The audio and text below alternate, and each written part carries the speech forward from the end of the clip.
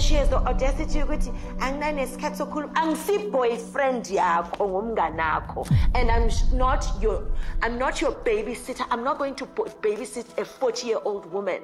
And secondly, she was insensitive and selfish and centered everything around her, and I'm not going to have a friend like that.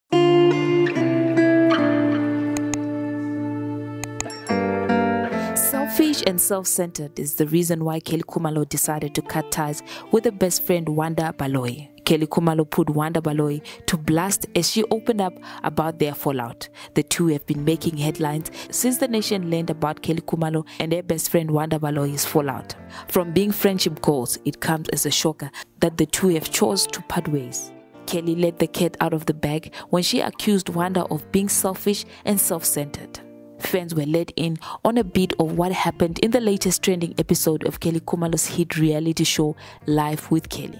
It is said that Wanda was bitter and felt that Kelly was not giving her the much needed attention she deserves since she has always been absent-minded. It is not clear if the two had an altercation. According to the report, Wanda wanted a catch-up session since she was soon leaving for Mozambique, but Kelly was also going through the most.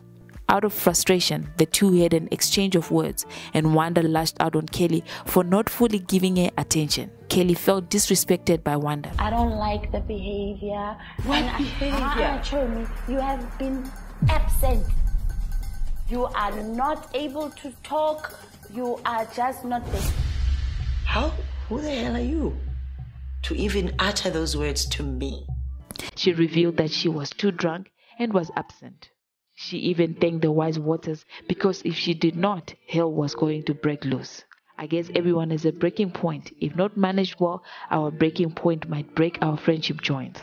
That's all from us for now. Until the next time, please check up on your friends that check up on you, because they too need checking up. And don't forget to share, like, comment, and subscribe to our channel. Peace.